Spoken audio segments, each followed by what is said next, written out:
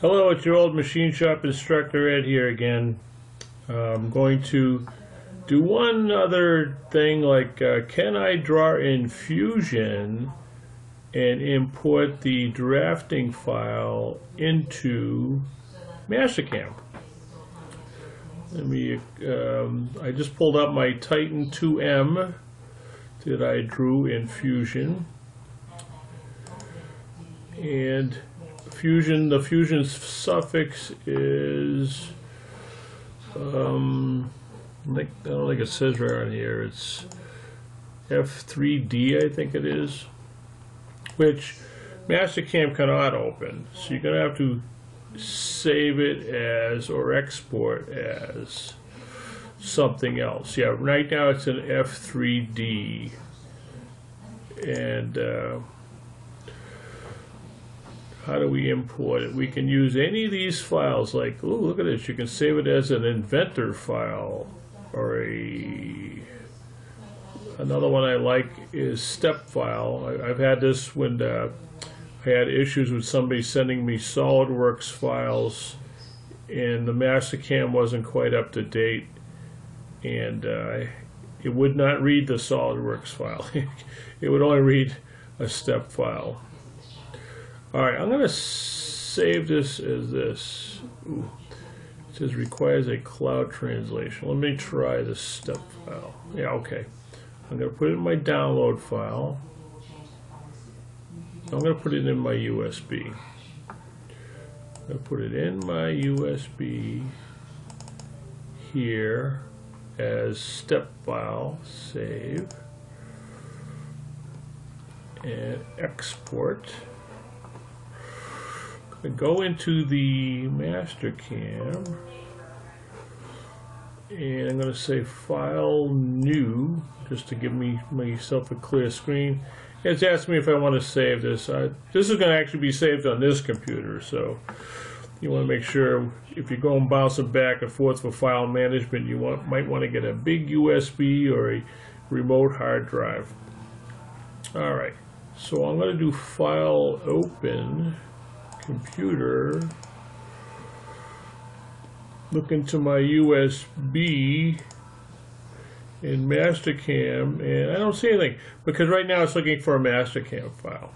So I have to go in and look at all the files you can open up. AutoCAD, Parasolid, Step, SolidWorks, Inventor. So if I say all, it's actually picking up stuff that's not even openable. Let me just put on Step. And there it is right there. And options. I just want to read these options. Import solids, import edge curves. I've learned with SolidWorks to do the edge curves. I'm going to do the same thing here. Hit the green check mark. Hit open. And let's see what we get here. And there it is. All right. And I'm going to hit the top view. Now, this is probably a good lesson in importing files. Right now we are in the basic top plane. This happens a lot with SolidWorks people. They'll design any which way you want, but it doesn't quite align to the way you want it. You can either assign the work coordinate into this view, or my preference is to just rotate this so it lines up with my standard views. I'm going to fit command. I'm going to go to transform, and I got to rotate it. I'm going to flip it this way. So I'm going to hit rotate right here. And it says select entities. I'm going to do a Windows selection. And it says end selection. But notice the steering wheel is this way. It's not the way we want to rotate it, because it's trying to rotate around the Z-axis, and right now the Z-axis is this way. if you follow the little genome down here. Okay, I could do it a couple different ways. One's a dynamic rotation, but this is a pretty simple one. So I got to actually change my plane so I'm looking at it from the back, bottom. So top is now. I'm getting mixed up already. I think I went back. There we go.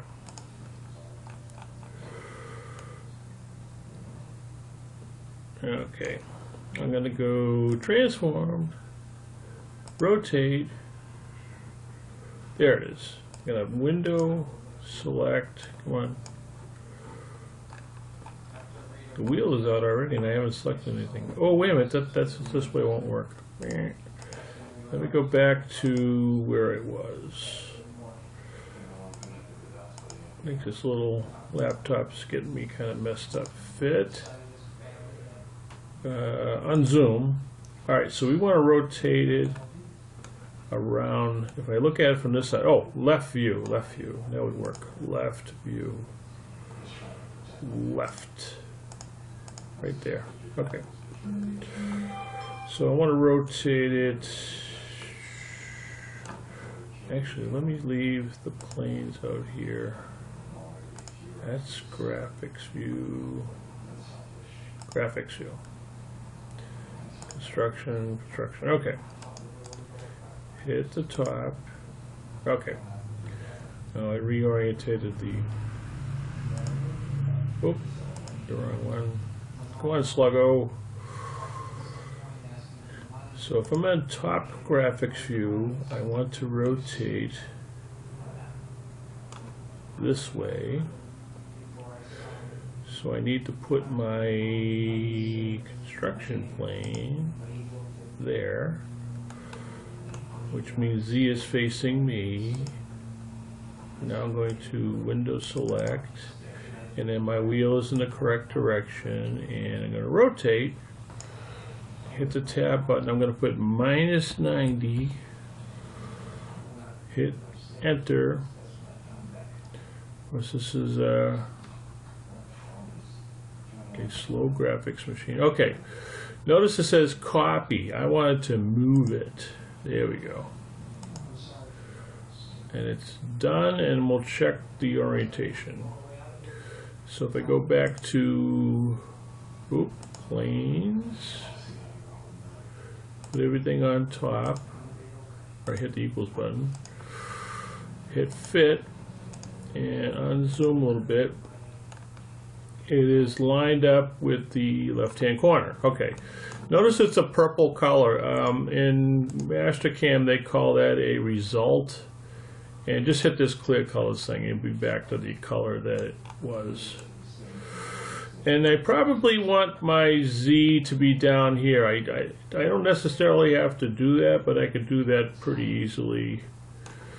I'm going to do a translate and select all entities by Windows selection. I did not get everything. Clear selection. Windows select. And selection, and translate means I can move up and down, and I'm just going to put a -0.75 and hit the move command. So go here and go to the right click, clear colors. Okay, so this would be the orientation I would want for my setup. So I've imported a Fusion file with the step file, and now I can start doing my cam work. I can get right into here, go to this machine, pick a mill default, this will mill default, and what I usually do is put in my program number and assign tool numbers sequentially and duplicates. And I'll accept that. I'll move this window up a little bit. and then I can start setting my stock and all that kind of stuff. So if I go isometric and top, it just, I like to do these quick views, and I don't want to be like all mixed up. So I'd rather just move it to where you want, or you can learn how to reassign planes, which is a little bit more work, but we'll get there. Okay, so I'll shut this.